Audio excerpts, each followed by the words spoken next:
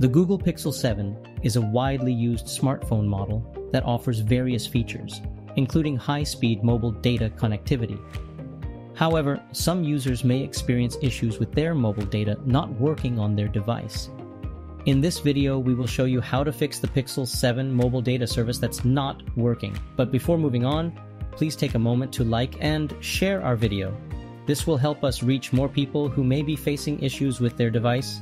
Alright, now let's continue. Here's what you can do. First solution, enable airplane mode for a few seconds.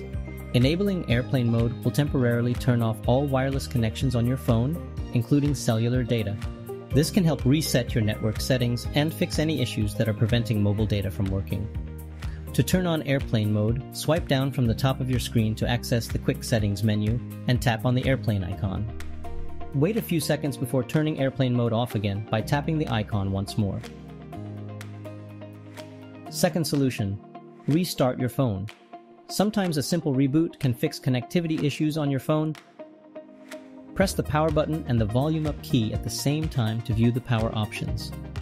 Tap on restart and your Pixel 7 will immediately reboot. Just wait until it becomes active again. This can help clear out any temporary bugs or glitches that may be affecting your phone's mobile data service. If this doesn't fix the problem, move on to the next solution.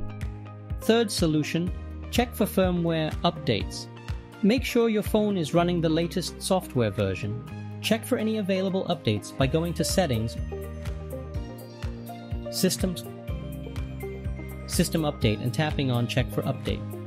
If an update is available, download and install it to see if it fixes your mobile data issue. Fourth solution, reset wireless services. If none of the above steps work, you can try resetting your phone's wireless services. To do this, go to Settings, System, Reset Options, and then tap Reset Wi-Fi, Mobile, and Bluetooth. Tap on Reset Settings to confirm. This will reset your phone's network settings to their default values and may help fix any issues that were preventing mobile data from working. We hope that this troubleshooting guide can help you one way or the other. Thanks for watching.